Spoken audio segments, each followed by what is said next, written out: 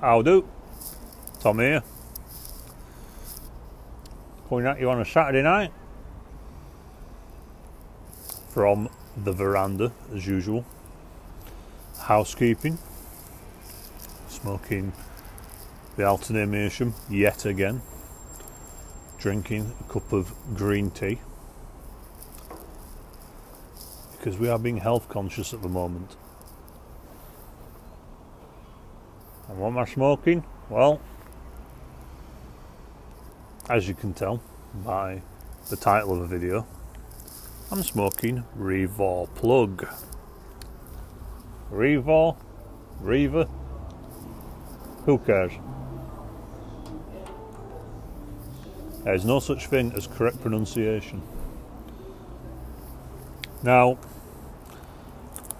I could have reviewed this a long time ago because I've enjoyed this blend for quite a while now.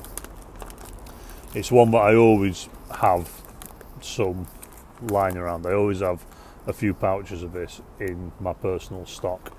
It comes in long, thick, black plug form.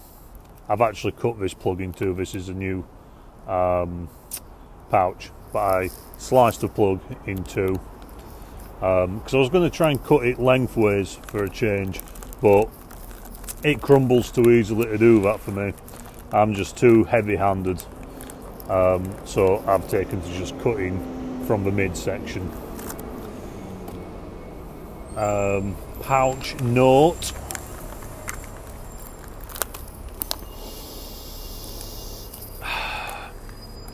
It's woody, it's leathery. You can smell the Virginia, you can smell the Kentucky. It's a little bit smoky from the dark fired, but it is, for all intents and purposes, just a Virginia Burley. It gets labelled as a Lakeland. Well, frankly, what Lakeland topping is on there is very, very subdued, to be quite honest with you.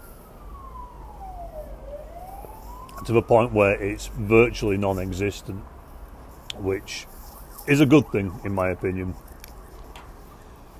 There is some topping there, but it's extremely subdued.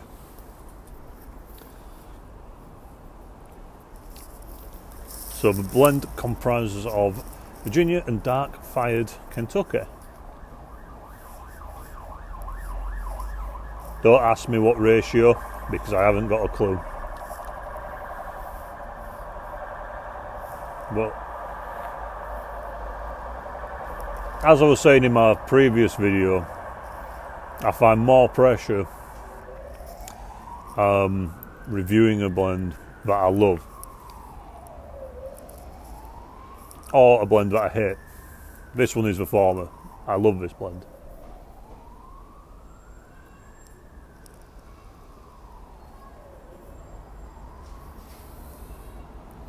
Now, nicotine wise, it is very strong. I would say a gentle cadence. But it's not so strong that it'll absolutely knock you on your arse. But don't underestimate it, whatever you do. Personally, I would say it's not as strong as Dark Bird's Eye, but it's not too far behind. But it smokes cool. It burns so well, like never ever burns hot, never ever gives any hint of tongue bite.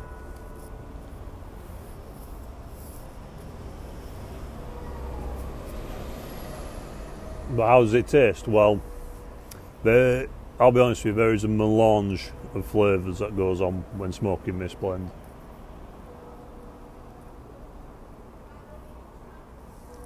It's woody, it's earthy, it's leathery, it's smoky, but at the same time there's a little bit of delicate sweetness in there. It's very nuanced. It's almost molasses-like in some puffs.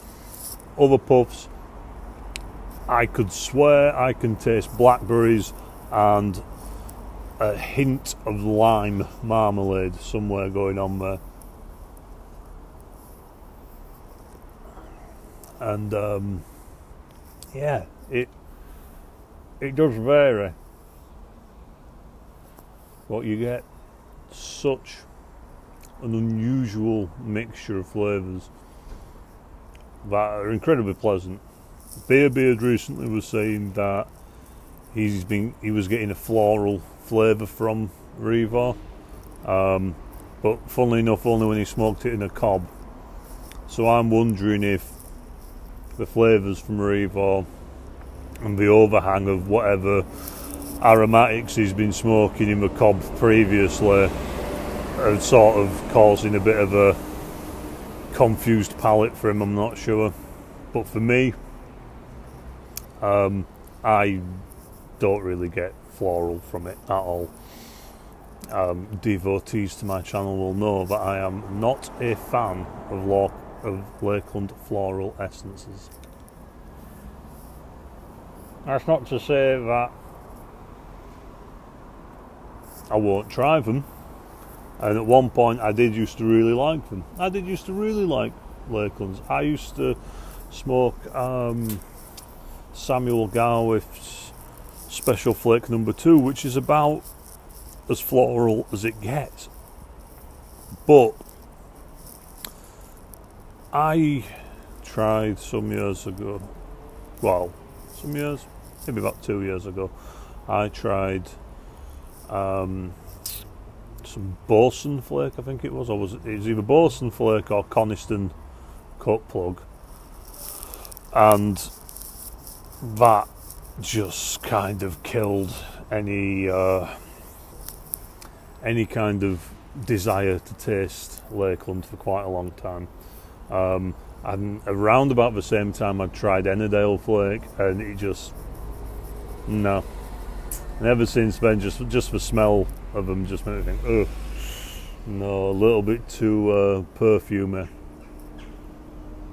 The last time it happened to me, I was smoking, I tried some Peterson Hyde Park, and that's the only time I've ever smoked a tobacco and thought, soap, and that was Peterson Hyde Park, and I really did not care for that. I shifted that. I didn't even finish the bowl I was smoking, I don't think, and I got rid of a tin. I swapped it with a friend for something else. So, what, different strokes for different folks, as we say. But anyway, back to the tobacco I'm actually supposed to be reviewing. Revor Plug. It's got the right amount of strength. It's not an all-day smoke for me. It's certainly more of a evening smoke, but it's quite a contemplative smoke for me, as well as quite a relaxing smoke. I feel quite comforted after a bowl of this, so I tend to smoke it of an evening. It is my go-to nightcap. I've got another blend that's a go-to nightcap of mine, which I will review on another video. Well, that's very good as well. But yeah, so Revor Plug. What rating would I give this? I would easily give it a 5 out of 5, I think, which I do not give out free and easily, as you will know from my channel. I'm incredibly discerning with the ratings. There's not many that I would give a 5 out of 5 to, but Revor Plug, definitely. I love it. I wouldn't necessarily say it's one for novice pipe smokers. It depends how your tolerance for nicotine and strong flavours are. I don't know, give it a go maybe.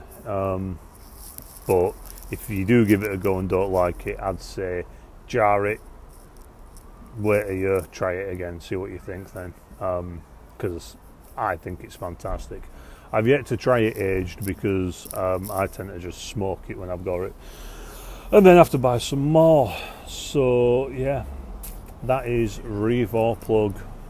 Solid 5 out of 5 for me. So I'm going to call it a night there. Thank you for watching if you still are. Take care of yourself and those around you. Yeah, thanks for watching. I don't have a joke this week, so yeah, so I'll just have to end it there, really. That's it. So take it easy. I'll see you soon. Cheers.